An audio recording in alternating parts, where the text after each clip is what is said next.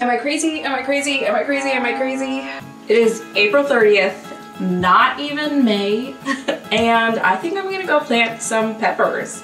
So typically the last frost date is like the end of May, beginning of June, here where I live in Anchorage, Alaska, but I think I have a good spot for it where it's not gonna freeze. I have a little low tunnel cover over it. It's my raised bed fake planter on the deck on the patio. Brendan built that for me a couple of years ago. I've just been like monitoring the temperature in there, and it gets really hot in there and it stays like a little bit warmer at night. Also, the forecast looks pretty good. So I think it is kind of crazy to think about planting peppers or eggplants at this time of year here in Alaska, but I'm gonna do it. And thankfully I have a lot of peppers. I started a lot, and eggplants. I have got a lot to spare, and I'm just excited. So it's outside. It's been hardening off for a couple of days. I've been putting it out, taking it back in. I left it out in pretty much full sun yesterday, and it seems okay. I have had problems with just like bleaching the leaves if I start to expose my plants to too much sun too quickly. That's usually an issue that I have. It stayed out all night last night, so I'm not too worried about it getting too cold for it, especially because it'll be out in the cover. It's just the sun, and the place I'm gonna plant it, where my patio planter is, it gets so much sun. Like, unless it's a cloudy day, it's gonna get a full day's worth of sun, and really intense sun.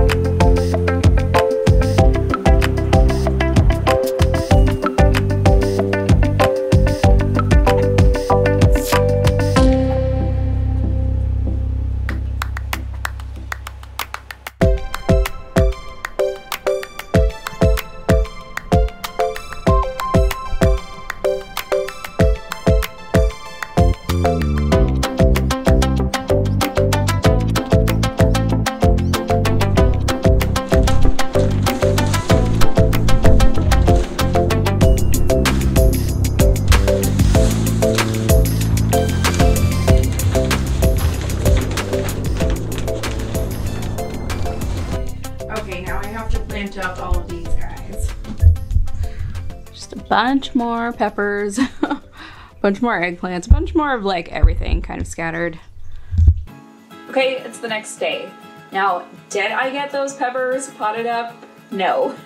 The thing about peppers is I do want to sell them. I do have extras for myself as well. Hopefully I can get to plant some out in a high tunnel where there's space after I get everything else planted in. But the thing about like selling them and have them to sell is that I kind of want to be cautious about who I sell it to. So I don't want people to like have high expectations for grown peppers here in Alaska. You really have to have like a good spot for it, or it won't really produce well, or it'll just produce like a tiny, tiny bit.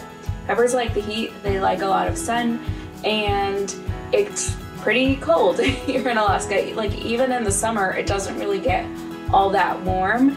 So in the patio planter that I have that greenhouse plastic over, that gets really warm in the summer. And if you have a greenhouse here, those will do really well because we get a lot of sun and all that sun gets like trapped in, all the heat from that sun gets trapped in. So in those situations, they'll be great for people to grow, but a lot of people won't be able to grow successfully. Which is all to say that it's not like a super big priority of mine to get like a ton of peppers and to keep them. Of course I want to keep them healthy, so I'll get them potted up eventually. But now it's May 1st and I have to start making sure that I have all of my seeds planted for all of the varieties of plants and flowers that I do want to grow and that I also want to have for sale. So today I am wanting to plant a lot of nasturtiums. I have a bunch, so I picked these up at the hardware store. Dwarf, Jewel mixed colors.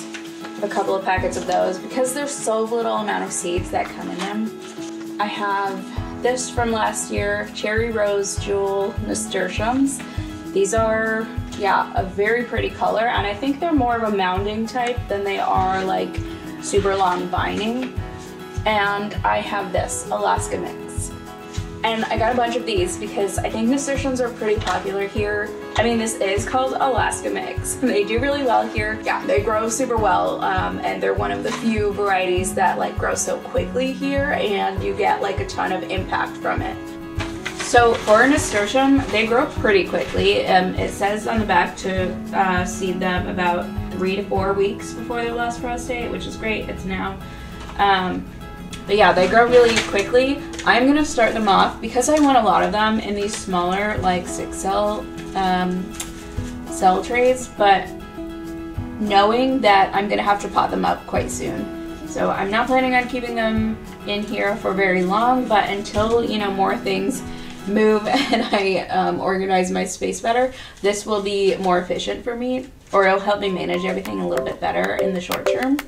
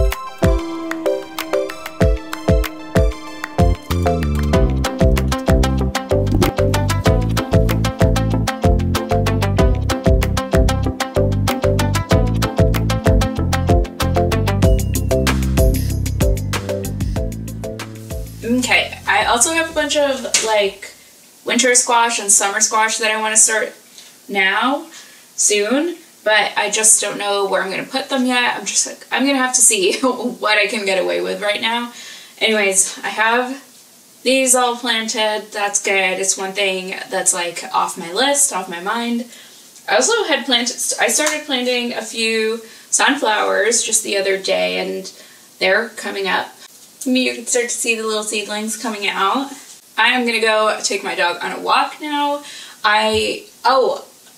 The other day, okay, if you're watching this, just tell me how you feel about this. The other day, I think one of my neighbors who's like a bit further down the street, one of my neighbors was being mean to me, saying that I just let my dog do whatever he wants and go wherever he wants because he peed on this, like, on the front corner of somebody's yard. It may be on a mailbox. I don't know if you guys get upset about that. I don't care. I've never thought about it.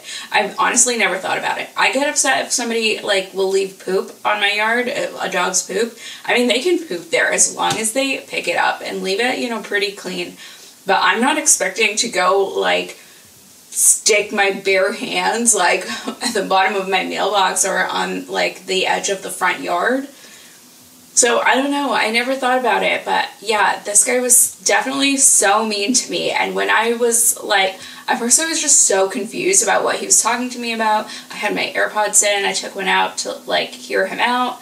I didn't hear exactly what he was saying, but yeah, it sounded like he was being a little bit threatening and mean, and I just don't want him to be violent towards my dog. I don't want it like to, I don't know, get to a point, because some people get just so upset about like things that mean absolutely nothing. It's just like the thing, and they're just so upset with their life in the world that they need to just have something to argue about. And some people take it so far, so I'm a little bit scared of that. I think I'm always gonna go the other way for walks now. And yeah, I don't know. Let me know, like, do you care if, I always, like, whenever there's a yard that has a sign of like, don't let your dog poop or pee here, I always totally respect that. And also, if there is like a nice flower bed or any kind of flower bed at all, I don't let my dog pee there or kind of around there. Or if there's even like a young plant, I won't let my dog around there. So I don't know, I feel like I haven't really done anything wrong. I was very confused for a while. I asked some of my friends about it, and they're like also don't care. I'm like so losing my train of thought. Honestly, I don't even like to think about this. I don't like confrontation. It made me like so uncomfortable, that whole situation. Yeah, whatever. I don't know why I like came upon this like thread of thought. Anyways, because I'm gonna go walk my dog, or maybe I'll just take him to the dog park. Like, you can't get mad at my dog peeing and pooping there. I do always pick up his poop. I always have bags on me when I go for a walk or go anywhere with him. Anyways, thanks so much for watching. Bye.